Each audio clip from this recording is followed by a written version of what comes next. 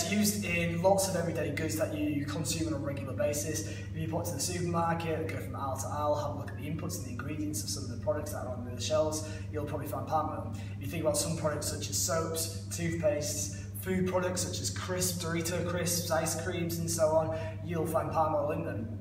In fact, since the 1990s, the production of palm oil has pretty much doubled, especially in certain areas of the world. If you think about Indonesia, where it's quite common to extract palm oil from, it's causing serious problems and it's causing really bad environmental damage. And that's what this video is all about. So this video, we are going to be looking at the negative externalities related to just production, not consumption. So we're only considering the production of palm oil, but we're specifically looking at the production of palm oil causing negative externalities.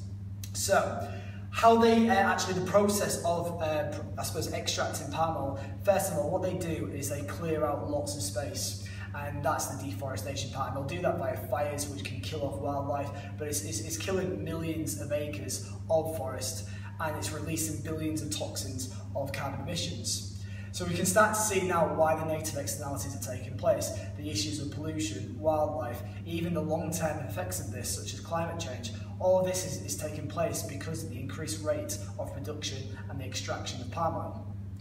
So in terms of looking at the diagram, and we look at the negative externalities diagram, it's important to know the axis to start off with. So the vertical axis, when you should be drawing it, you should be looking at the cost, the benefits and the price. When you're looking at the horizontal axis, you should be considering the quantity in terms of palm oil and how much is being produced. Now, because it's a negative externality related to production, we're considering the cost of that production, and therefore the marginal social cost should be higher than the marginal private cost on that vertical axis, because there's a greater cost to society than the cost to the private transaction.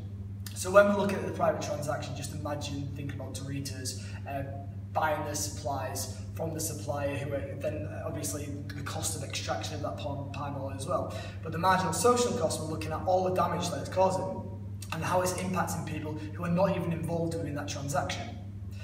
So if you look at Q star, that is currently, so within the diagram, Q star is where I suppose society would prefer it to be produced at. And Q1 is where it's currently being produced at. And the reason why it's being produced at Q1 at the moment is because the cost to the private industry, or the firms that are involved within the transaction, it is much lower than the cost of the environment and the cost of society. So therefore, what we need to do is we need to think of a way of getting it from Q1 closer to Q star. And usually we need the help of the government, and that's why we have government intervention, to try and avoid, I suppose, these kind of demerit inputs and products being produced. How they can do that, there's lots of ways. There's lots of different policies that they could look at. So some of the popular ones, we could think about taxes, pollution tax, carbon tax, so on. They could obviously tax the firm based on the amount of pollution that they're producing. The issue with that is, it depends on the type of product. So for example, if you increase the tax onto a company's product because of that pollution, but that product is very popular, it could be even deemed inelastic, then the firm will just pass that cost on to the consumer and the customer will still buy it. So it won't actually impact anything. If anything, it'll actually hurt consumer welfare even more because the lower income will be impacted more. However, if there's lots of alternatives, so for example, if you go down that supermarket aisle and you see lots of substitute products which do not use palm oil, then it'll be more effective because it will make that more elastic, and firms will probably react more because customers will change their customer behaviour and go for the cheaper products which don't include palm oil. Other methods that they could use is tradable pollution permits, and again it's trying to restrict the amount of pollution that they carry out, but one of the issues with that is sometimes it can be tradable, and the larger firms, the bigger multinational firms, they can actually buy up more pollution permits so it doesn't actually change their behaviour. So some of the other smaller firms that maybe don't really give off as much pollution from their production process, they might be happy to trade it because they don't need it all, so it doesn't really impact the actual production process and the quantity will remain the same. Other ways they could do it, which I think is becoming more and more common, is information. So if you think about Christmas, if you think about the Iceland advert that went viral, that was an amazing advert in terms of really educating the customer about the damage to wildlife caused because of palm oil.